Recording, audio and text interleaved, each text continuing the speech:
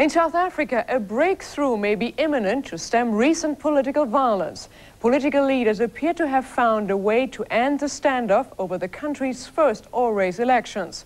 Another meeting is set for Tuesday to finalize the deal. CNN's Peter Arnett reports. Following 6 hours of talks in Pretoria aimed at ending a major political standoff in South Africa, the official line was guardedly optimistic. Our talks today have gone very well. So well, in fact, that sources tell CNN that details of a plan to bring the Zulus into the election have been okayed by negotiators for the government and for the Zulu chief. And a document has been drawn up that must now only be approved by ANC leader Nelson Mandela. A summit meeting between Mandela, President de Klerk and Buthelezi is scheduled for Tuesday. A source close to the negotiations says, quote, "We are very close to having Buthelezi on board." The unwillingness of Buthelezi and his Inkatha party to participate in the elections has raised the spectre of escalating violence, even of civil war. Buthelezi had been pushing repeatedly for a delay in the elections, a demand that is no longer an issue. I don't think that there is any possibility of postponing the election. These Pretoria peace talks are of particular importance to the financial capital of Johannesburg.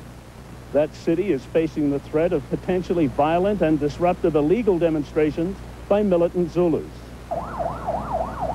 Parts of downtown Johannesburg resembled a fortified encampment early Monday morning as authorities braced for trouble. The Inkatha Youth League had called for marches to the rival ANC headquarters, site of a bloody massacre 3 weeks ago. And even though these marches had been called off at the last minute, the government was taking no chances of a repeat of the earlier trouble.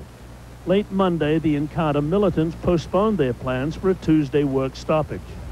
Outside Johannesburg, violence continued.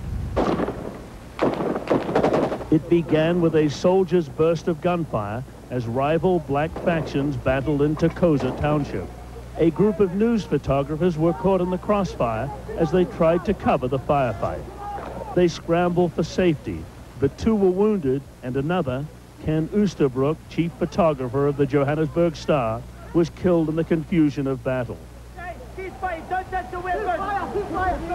As the shooting subsided, the casualties were taken to area hospitals for treatment.